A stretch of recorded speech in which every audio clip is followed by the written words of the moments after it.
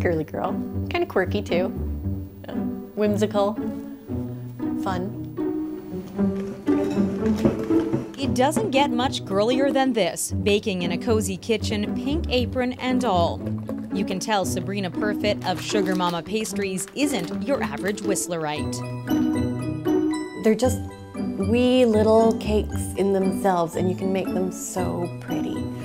White fluffy icing piped onto mini cupcakes as delicate as a wedding gown. But these beauties don't need to be saved for a special occasion. This baker/edible artist can always be found at the Whistler Farmers Market. Last week I had a fellow stand at my table and eat 5 cupcakes.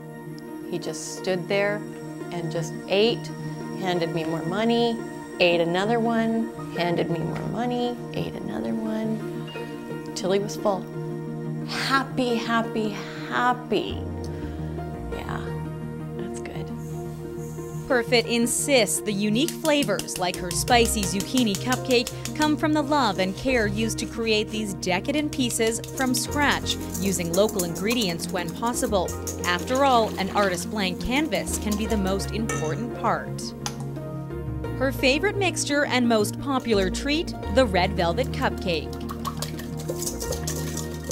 Oh, they are so pretty.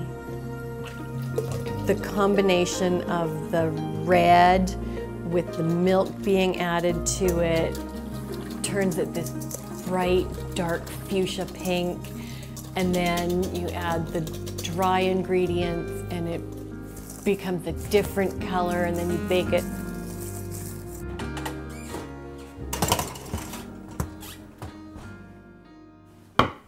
Rolling the fondant icing and creating unique designs that top her cakes, Sugar Momma Pastries is as much about design as it is taste.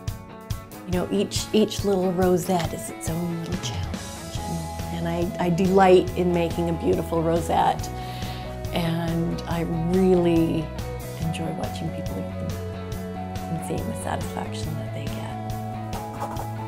Like most people in this rugged mountain town, she loves to explore and create treats even outdoor enthusiasts will enjoy, encouraging everyone to satisfy their sweet tooth. It's a treat.